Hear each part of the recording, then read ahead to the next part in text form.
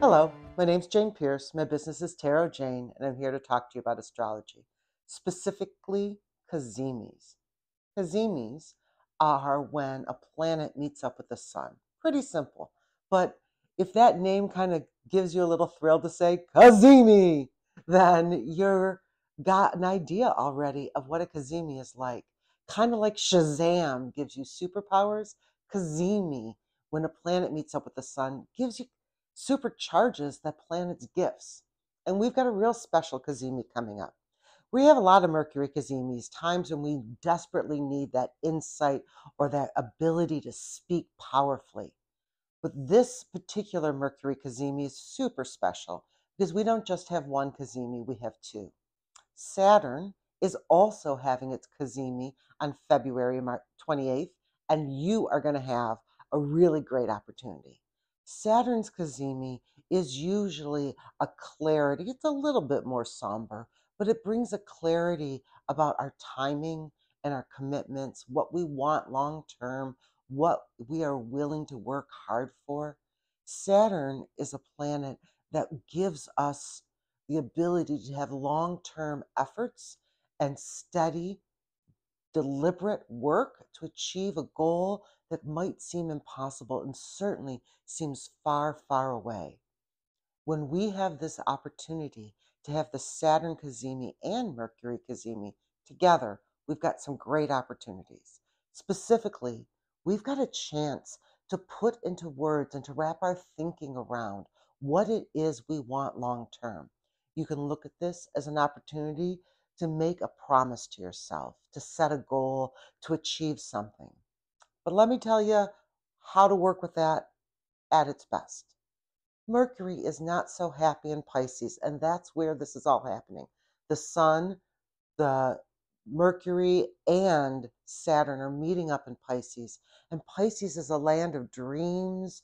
It's mutable water, and it's very good at sacrificing and spirituality and seeing both sides, or more importantly, feeling both sides of any situation. So consider that Pisces energy to be engulfing water and inviting you to have clarity through some of this cloudiness, to have a clarity of thought amidst swirling emotions, to have a clarity of thought and purpose and destination in the midst of so many, many dreams. Because when we start to think about what's possible, there's an infinite amount of possibilities. The gift we have is to pick which possibilities, which dreams, which goals are the best for us, are the ones we want to invest in, what's going to serve us better. And because Mercury is not at its best in Pisces, the words get lost in dreamy things. Mercury does much better with poetry or art when it's in Pisces than it does with clear, straight up communication. You may want to find a symbol, a song, a phrase that represents this your goal. It could be I will survive. It could be a picture of a house you want someday to be on. You could be like me and have a picture of a beautiful town on the coast of the Mediterranean that someday you want to go to. If that's what motivates you, find it and then know that this Kazemi on Wednesday, February 28th is the time to set that goal because you can achieve it with the energy we have today. And let me be honest, you're going to need this positive, determined energy, your focus and clear goal. We've got a little bit of a rough time coming up for Pisces.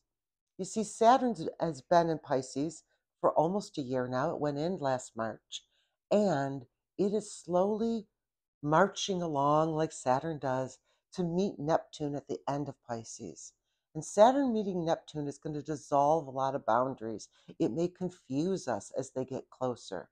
And we've got an opportunity, not that they're going to meet this year, but they will come as close as they can be within 10 degrees this year before their retrogrades start to separate them.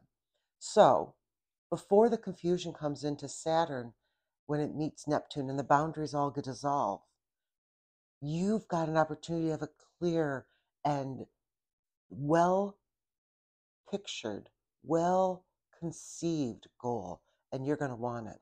Let me tell you one other problem coming up for Pisces that's a lot closer. That is Mars is coming into Pisces very soon.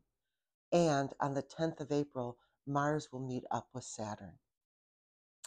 And when the greater malefic and the lesser malefic come together, we can have a lot of trouble. Saturn's the greater malefic, and it's the long term pain, but also the long term pruning that brings us life. Mars, the lesser malefic, is quick, hot, short pain. It is what takes something away suddenly. Some people describe them as Saturn as chronic, Mars as acute.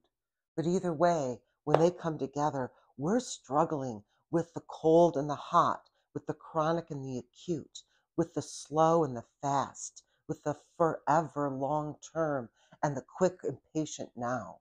And that energy that comes on April 10th could be challenging for all of us because it comes really close to the eclipse that's going to happen. The great American eclipse we'll all get to witness has got some rough energy around it.